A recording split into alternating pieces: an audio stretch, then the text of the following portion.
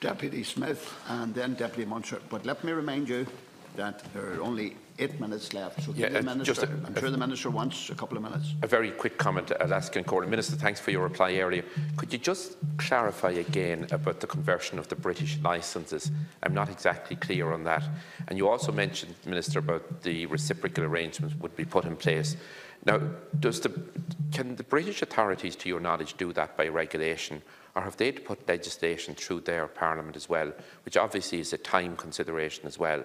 And we can't have an interregnum where people have not their licence updated or in order. And I think that's the concern there would be for constituents of ours and people who are living in the general border area in particular, and indeed much wider afield. Thank you, Alaska. 7.5 minutes, so if you take a minute.